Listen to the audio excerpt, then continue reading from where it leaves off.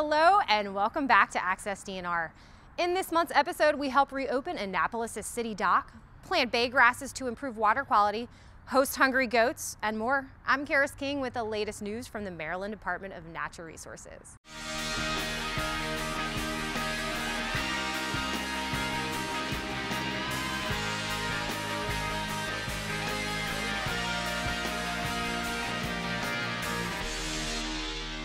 First up, we join forces with the Maryland Department of Agriculture to kick off a multi-year project that will restore hemlock populations lost to a small invasive beetle, the hemlock woolly adelgid.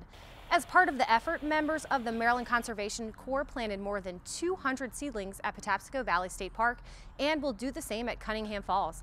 The innovative project also includes creating a site to establish populations of tiny predatory beetles to combat the harmful pest. Up next, the docks surrounding Ego Alley in downtown Annapolis are officially open after nearly a year of repair.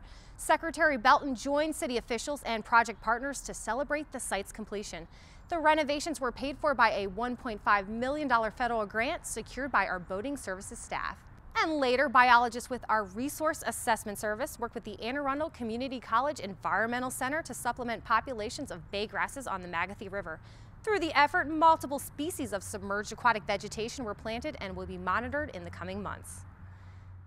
Also in the news, the Maryland Park Service put its newest batch of seasonal employees to work. As part of a pilot project to combat the spread of invasive plants, a small herd of eco-goats were introduced to a quiet section of Sandy Point State Park. The goats were enclosed in a special fenced-off area for several weeks, satisfying their appetites by feasting on plants that don't belong there. Later in the month, Sandy Point also served as the host site for the 7th Annual Youth Summit. Sponsored by the Maryland Association for Environmental and Outdoor Education, the annual event unites students from across the state to celebrate their green schools and provide them with new opportunities for natural connections. Looking forward, our Wildlife and Heritage Service will host several Junior Hunter Field Day events in the coming months. Through the free workshops, wildlife professionals share their knowledge, promoting conservation and safety while providing youth participants with hands-on, fun-filled activities. Last up, it's time to say goodbye. Next month, there will be a new face for the monthly video newsletter. It has been my pleasure to host these videos, and I have enjoyed every moment of my time with the department. To my friends, colleagues, and viewers, I say farewell.